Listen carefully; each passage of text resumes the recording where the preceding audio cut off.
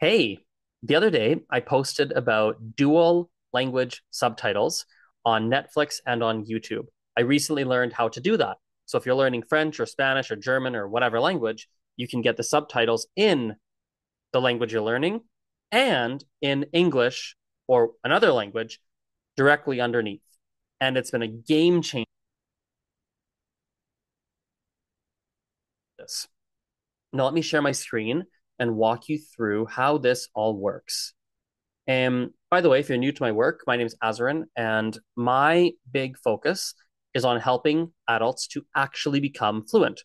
Most of the time, when people try to learn languages, they get better, but fluency is not something that happens. And so my focus is on helping people to actually, legitimately, literally become fluent in other languages. And so this video, for example, is one step in that direction. Now, step one of getting your subtitles is using Language Reactor. It's free and it's a Chrome extension. As you can see, I personally have already installed it. It used to be known as Language Learning with Netflix, and possibly you've heard of that before. Maybe yes, maybe not.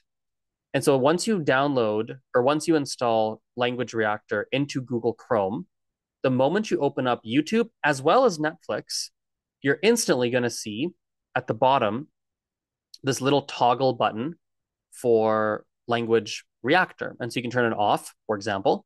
Then you get your regular subtitles, or on, and then you get the super subtitles, the subtitles that, for example, have French and English.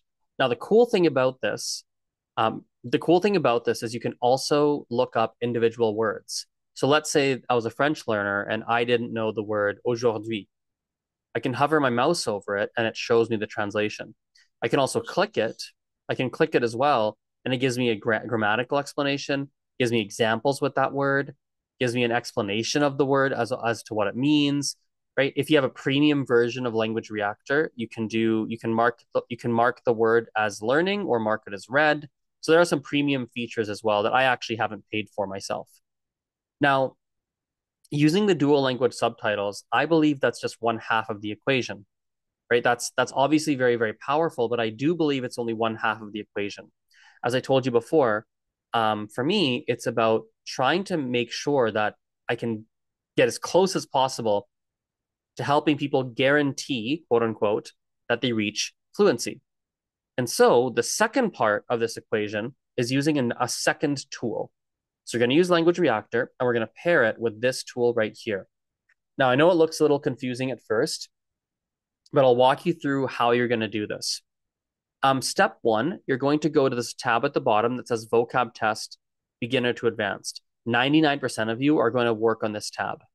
You look through all the words I've put in for you, and you're going to put a number one beside every single word that you know in the language you're learning.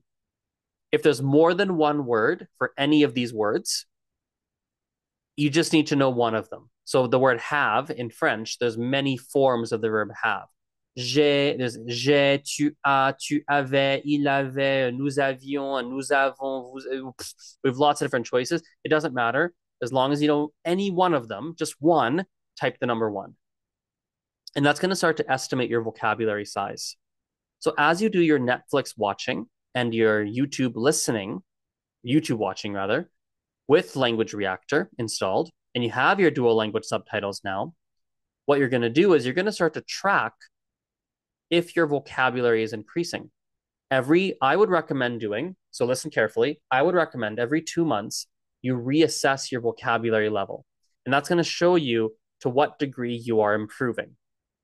The other part of this document you can use is you can use the level up tracker.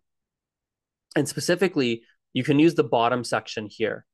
Every single date where you study, you type the dates in, and then you write down what you did on those days. Maybe listening, maybe speaking, maybe some pronunciation. Obviously on Netflix, it's lots of listening, right? Obviously, and YouTube as well, right? So you put this all in, and it's going to give you a study hour summary. It'll show you a breakdown of how you spent your study time. Best of all, it'll give you an approximation of how many more hours you'll need to study before you level up from where you are now to the next level of fluency. It's an estimation, of course, but still gives you a rough idea. I believe that accountability is really important. If you want to reach fluency, you need accountability. You need it. And this document paired, I think, with the studies in general that you're doing, and also Language Reactor, right? Language Reactor is the subtitle plugin. When you put this all together, it's going to actually help you tremendously, I think, to to become fluent in whatever language you're trying to learn. So yeah, that's that. I'll put links to everything in the description box. If you do want a copy of this, I actually use it with Calgary Language Nerd students, so people who are taking lessons at my business. But I'm happy just to send it to you. And just email me, go to my website, fill out the contact form, tell me you're looking for this level up tracker, and I'd be more than happy to just email it over to you. Language Reactor is just languagereactor.com, super duper easy. Okay, that's that. If you have any questions, let me know, and best of luck with your language learning. Bye bye. Talk to you later.